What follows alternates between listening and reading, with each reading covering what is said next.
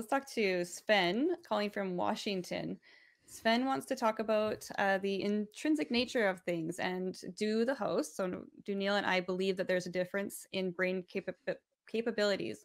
Hi, Sven. In you, what? Yeah, I'm gonna get you. I'm gonna get you to yeah. maybe word Explain. that for us. So yeah. Certainly. So oftentimes, I've caught a few times in different shows speak about the soul, and I often find the key difference missing in this conversation is that spiritualists, and therefore also theists, tend to accept or to perceive reality as having intrinsic natures, and it's physics doesn't touch on that. So a lot of materialists, especially non-Platonist materialists, don't even consider that there might be intrinsic nature to things. And so I just wonder, do you think that's something that just some people grasp and perceive things one way and another type is able to perceive it a different way? Or do you think it just takes education? Do you see what I'm Quick question. When you say people like that, are you speaking to people that have sort of like a magical thinking? No, like I said, I've called about the soul a lot. I'm a firm believer that there's a soul. I'm not a theist. I believe anyone can have knowledge on the metaphysics, but I do believe metaphysics. Do you really? I'm interested in knowing what convinced you of that. Yeah. Well, I did grow up in Christianity. I went to Methodist church. I left at like 20 when I was kicked out of a music ministry for being too queer. But I'm sorry. The afterlife and the soul. Oh no, it's okay. Thank you. I appreciate that. Is what I should say.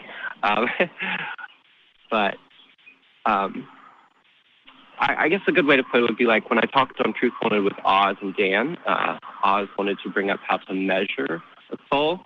And I said it's like asking to explain gravity or what gravity and its intrinsic nature is. And what our tools do is measure the extrinsic property of things. Oh, go ahead.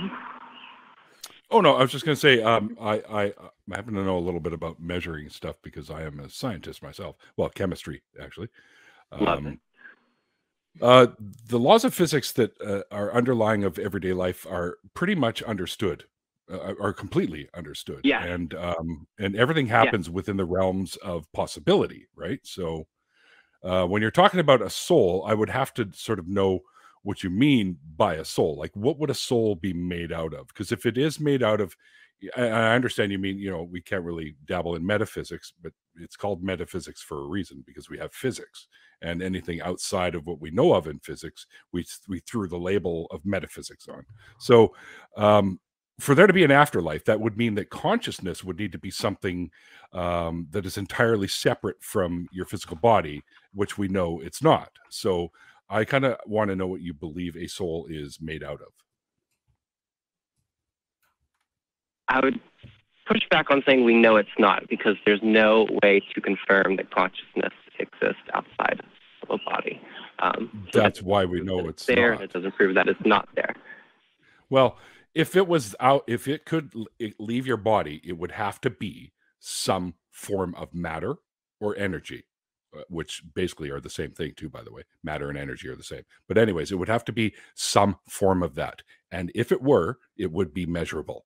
And we have yet to do so. So that's kind of like if you have this idea that maybe no one really thought of, you might be able to like spark something and go, and now scientists go, holy shit, let's look for that. That kind of thing. So what would you say a soul would be made out of or consist of anyways?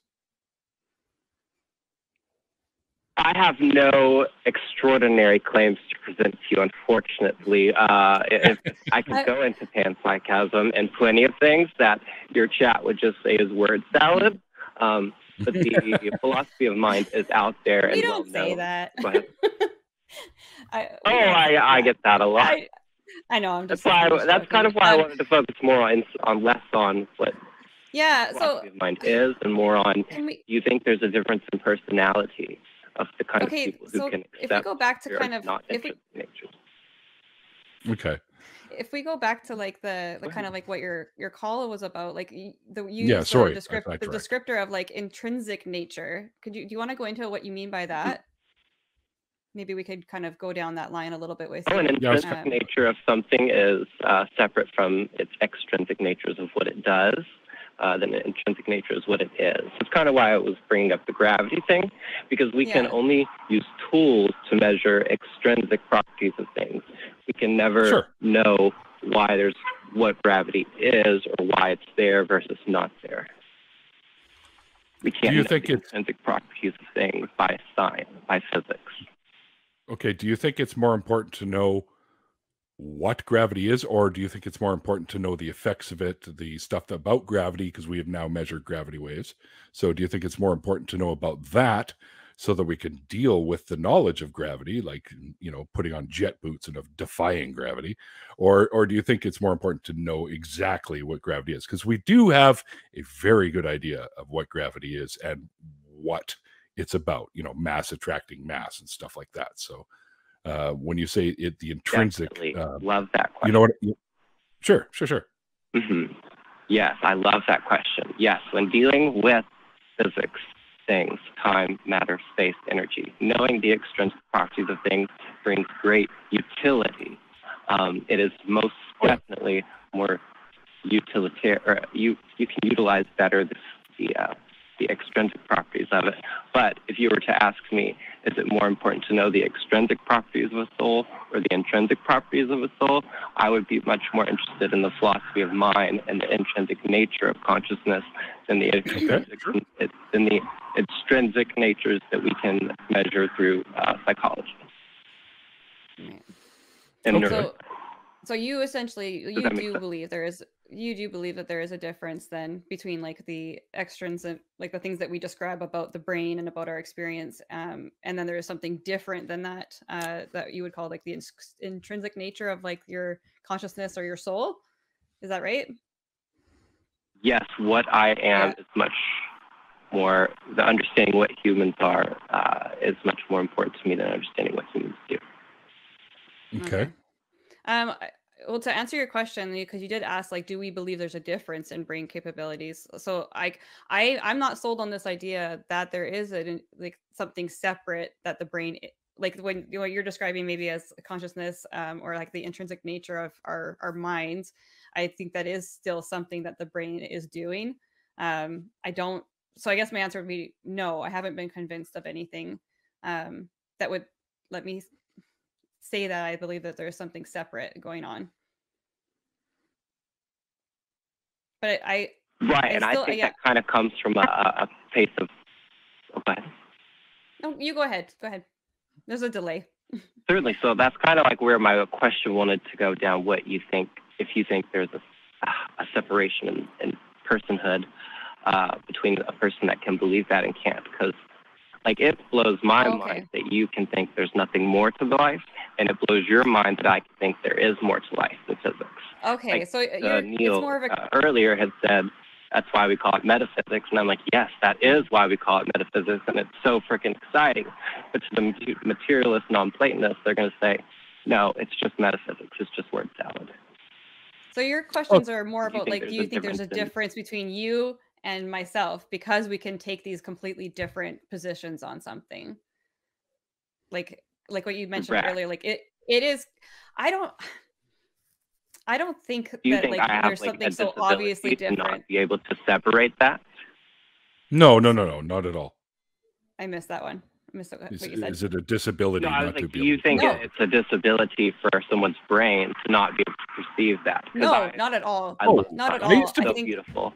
I think that there's like, this is an unanswerable question in a lot of ways, of like what makes somebody's like their brain state set up to be like to become convinced by something or to have that experience where you have that I can't think of the word, like that sense of awe and wonder about like that there has to be something. I think that like there is different kind of personality, and personality we know is like affected by so many different things.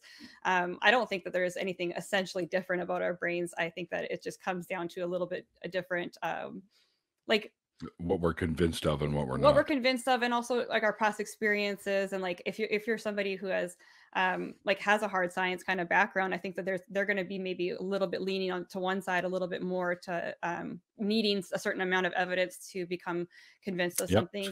Somebody who was raised in an area where there is a lot more of these kind of fluid kind of claims made, I think it's a lot easier for that person to remain in that state and be easily convinced of things. But I don't think there's anything that's like different about our brains. I think it has a lot to do with maybe past experience and what you're exposed to. Because I know, like, I used to be of one brain state of being convinced by something, and through the process of more exposure to things, I changed to a different type, and I'm now okay with the idea that there's not an immaterial kind of something going on in our brains, and I don't lose sleep over it, and I'm not mad about it either that people still think about it. I like hearing what they come up with, and I think that it's a very worthwhile conversation still. Sure. Nothing radically changed about me. No. Yeah. For a quick note here, I thought I once had an out-of-body experience. I actually wrote a song about it. But until I noticed that, so through some documentaries that I saw other people having those same experiences in a laboratory setting. And they were able to stimulate the part of the brain that gives you the out-of-body experience. And they literally thought they were out of their body. But the test came down to whether or not they could read the signs that were strategically placed in places. Yeah, like the veridical. On top of, right. Or up on top of a shelf, they'd have a boo or a hello or something. And these people claimed that they were flying around the room, but none of them were able to tell them what was written on any of those pieces of paper because, as we now know, thanks to some of the discoveries in neuroscience, it's all going on up here and not externally. So I have a quick question for you, Sven. Are you familiar with any of the quantum field theory? Not enough to where anyone would want to have a conversation with me. I love Sean Carroll. I dabble, but I have no professional education. Yeah, every time Sean Carroll's quantum, great. It would not go well. Go ahead. Okay, well, understanding of it. In quantum field theory, there is a belief, anyways, that every particle has its own field. So, in order for something like the soul, I mean, if it was real, it would have to be some form of matter or particle, and it would have its own field, and they have yet to find that field. Now, that's not saying they won't someday, because remember, they were chasing the Higgs boson forever until they finally found it, right? So you never know. But so far, it's come up bupkis. So I think that, like, correct. Neil, I think Neil and I would kind of hold the position that unless something can be kind of demonstrated on that extrinsic level, it's kind of maybe better to hold the position of, you know, I'm not convinced, and therefore I will say that that there needs to be more evidence for it, right? Whereas something has convinced you, Sven, I think you would you claim that you said, you know, you don't want to make any extraordinary claims, but like you are currently convinced that there is something kind of immaterial about the, what would you call it? You can't call it immaterial. You can't call it immaterial. Immaterial equals doesn't exist, because it literally means it's that's not why I was material. just going to say, how do you describe it? Doesn't matter. If it's immaterial, it means it's not made of matter, so it can't exist in this universe because we live in a material universe. But that doesn't mean though that life is closed to this universe. I don't know what that means. We have means. no way of That's looking beyond the universe. Well, what's that? Let's see what the James Webb Telescope comes up with. Right. If we could see the edge, that'd be a good start. Yeah. But yes, I really believe in a soul. I think there is more to me and to you. That I think morality is a great example of the soul. I think there's lots of evolution that happens in humanity that is good evidence that some kind of soul or spirit is changing in us collectively as a earth and a race. Okay, that's interesting. That is interesting. You want to bite into that one, Neil? Yeah, like the fact that there's less evil today. You like a shared consciousness kind of thing, or Well, I think you had mentioned like panpsychism, right? You're kind of panpsychism. of that persuasion. Yeah. I love it. Wouldn't There's many different types of it, but I've looked into panpsychism somewhat.